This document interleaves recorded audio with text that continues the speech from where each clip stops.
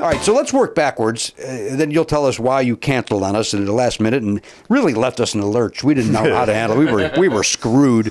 What's wrong?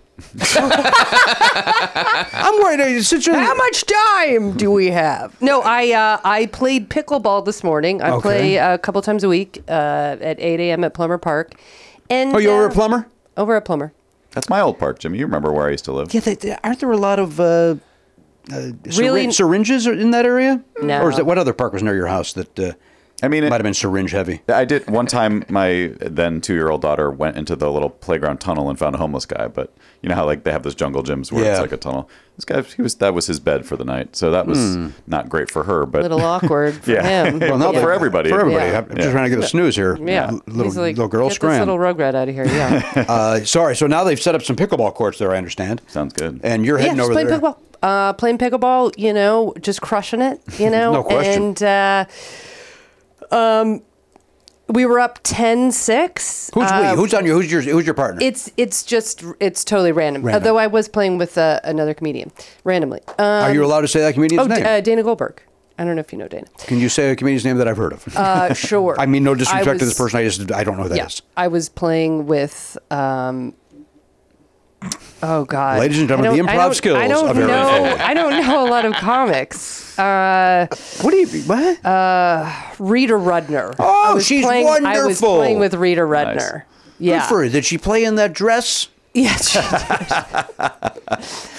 Yeah. No, it's not. I just, I really went for it, Serena Williams style, and a little Weekend Warrior on Monday morning, and just yanked my back. Yanked it. And I knew it immediately, and we couldn't finish the point. And I'm so annoyed because we had game point. I hurt my back on game point. And your partner couldn't pick up the slack. I just literally grabbed my bag. I was almost crying, and I just was like, no. because whenever I don't know if you guys ever have back issues. No, not me. Never at all. I don't shut up about them. Oh, okay. Well, it's like my worst nightmares is that it happens in public. Yeah. Oh wow. And then it was like game point, and it's like, and so I was like, I just had to grab my bag and go. And then then it becomes like really dramatic. You know what I mean? Because I was like, I have to go. I was like, I have to go now. It's my back. And I was like, oh, are you like, you know what I mean? And I was like, and then tears. And then I was like, okay, I have to go.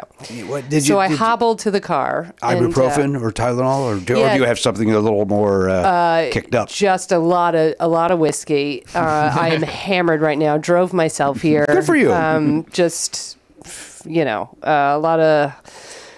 It was a little bit of a backup on the highway, and just went on the shoulder, 80 miles an hour. Got here on time. Yeah, no, it's fine. It's day one. It's. I throw it out from time to time. Do I have a back belt on under my pants? Yes, I do. Oh, you do? Oh, wow. Yeah, I do. So but you mentioned earlier you did not want to cancel on us because you feel like you should have canceled because you're in that much pain, but you couldn't. I literally said to Sarah, my partner, I'm gay.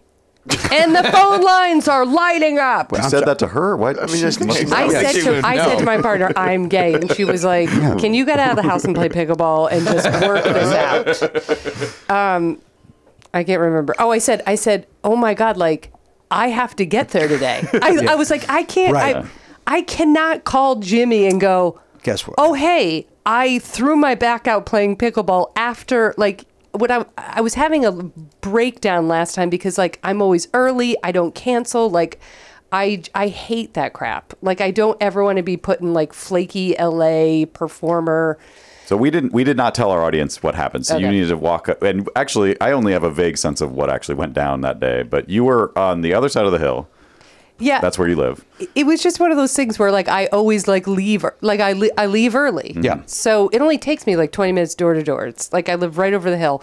So I'm on basically like Beechwood Canyon. So my exit to get on the 101 is Gower, and you know how GPS is like, I can't just just look at the GPS and then blindly go on the GPS because I have like a brain where I'm like I have to see the map and see how they're GPS humor is really, I can't even tell you. So you know what I mean? We can speak serious. You need the visual. I need the visual. I can't just blindly follow. So I was like, wait, why is it taking me like here to here to here? And I was like, oh, there might, sometimes GPS sends you a different, because it's like 1 minute faster. Right. And it drives me insane. And then you go, you know what? Yeah. I know you're wrong, and I'm okay going my way in an extra minute. It drives me insane. So I was like, oh, what's going on? And it was like, back up on the 101. Then it was like, then just closed. And I was like, oh, all right. But it still said like 22 minutes. I'm like, okay, so it just like takes you through the hills and now up by like Cahuenga Pass or something like that. I was like, okay, not even knowing there was some sort of shootout and the area of the 101 was closed was what I was trying to get on. It was between Gower and like Highland or whatever. So it starts out like, okay, I can do back roads, and it just kept getting worse and worse, and I have no idea what's happening. So I just think but then you realize when one thing shuts down in LA, everything shuts down because everyone takes the, the side roads. Right. But if it had just been me going to the store or whatever, it would have been annoying. But I had to be here. I had to be here to COVID test to start. And I was having a breakdown in the car. Aww. Literally. Because then you just see the time. It's like 17 minutes, 23 minutes, 26 minutes. And it was like 12, 15, 12:30. And then I just started sweating. But here's the funny part. Okay. Just now, because it's over. Finally, finally looking like, okay, I can get there maybe and still do this. And I take one back road and I come to the corner and I'm like, okay, here it is. It's Cahuenga. And it was the scene of the crime. Oh no. What? It took me to the scene of the crime. Wow. I looked up and it was like ABC News, NBC News. And it was where the guy was like, he wouldn't leave because of some eviction notice, and so there was a shootout, and that's where the GPS took. You got to see this. And so I was like, what? And so then I had to take a left, and that's when you called, because I was like, now I can't literally get anywhere, and I was like, I was like shaking. Right. But then also when I got home 45 minutes later, I'd only gone like a mile. Like it was like, look, kids, Big Ben Parliament. I just kept going around and then to the scene of the crime. And I was like, all right, well, that's going to be funny eventually. Yeah. Where I look up and then it's just, by that time you want to see a dead body. No you know question what I mean? about it. You must do. You need the payoff. I want to see something on fire, bodies. Right. You want to see the payoff. You kind of you jokingly say that, but when you are in a traffic jam, you do want to. I better see a reason for this. Yeah. Yeah. The story needs an ending. Yeah. There better be two cars on their side by the time I get up there. I've been waiting in this traffic for an hour. Two people that look completely healthy, but I want to see two cars total. No question about it. Yeah. But I do want the people to be healthy. It's a good point. Yeah. Now let me ask you a But question. you mean like eat healthy, or just you want to see them just eating having celery? a little broccoli. To hear the whole conversation, subscribe for free on Apple Podcasts or wherever you get your podcasts, or visit nevernotfunny.com.